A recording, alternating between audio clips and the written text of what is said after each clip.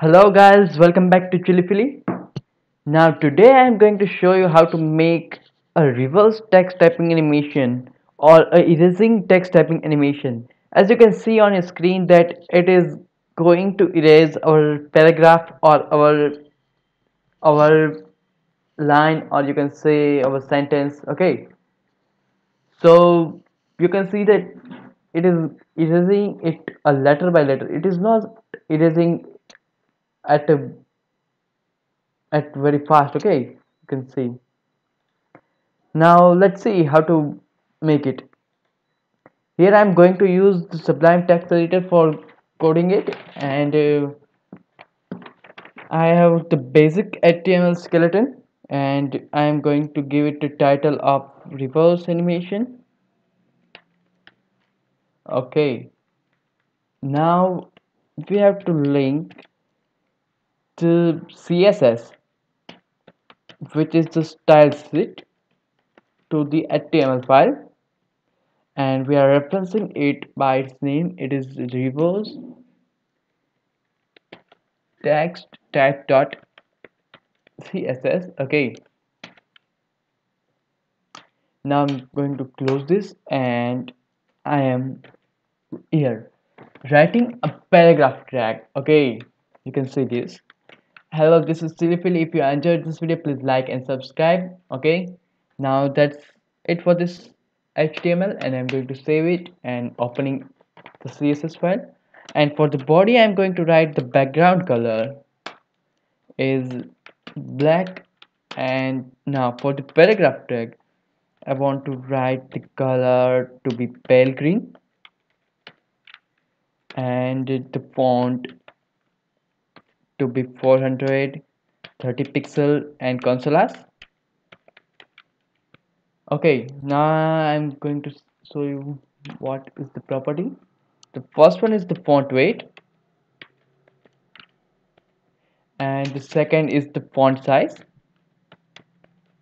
The font size is 30 pixel, and this next one is font family. Okay. Oh, now that's good. Now I'm going to write overflow to hidden.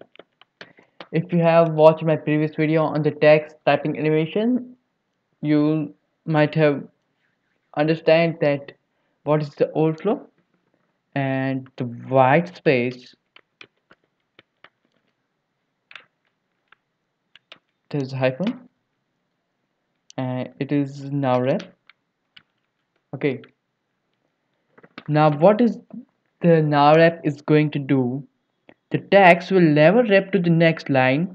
The text continues on the same line until a BR tag is encountered or a break tag is encountered. Okay, it will last into same line. Now I'm going to give it the width. It is 82 characters, and the animation is reverse typing. It will be for 15 seconds, and the steps for it is 82, and it will be for infinite time. Okay, now the main thing is the keyframes. Okay, now at 0% we want the width to be 82 characters here, because we want to start it from the last, and at the 100% or at the end of the animation we want the width to be 0 characters, because we don't want any characters in the at the end of the animation. Okay, so that's it, and I'm going to save it, and I'm opening it in the browser, and now let's see what happens. Uh-oh, uh there is some kind of mistake. mm, CSS file that I've linked is okay. It is style sheet, and text type dot css, it is okay. Now that's okay. Oh, I've forgotten to give a colon. It's very irritating. Then I'm going to save it and opening it in browser. And whoa, what is the mistake? Ah, we have to type the name of the animation. Now I'm going to finally save it and opening it in the browser. And try, you can see this. There is a nice animation effect which is erasing our text. You can see it on your screen. Okay, and it will last for infinite time. It will not stop once they stop. It will continue. Okay, now if you want to make it faster, then you can give 5 seconds. It will be very faster. Now I'm opening in the browser.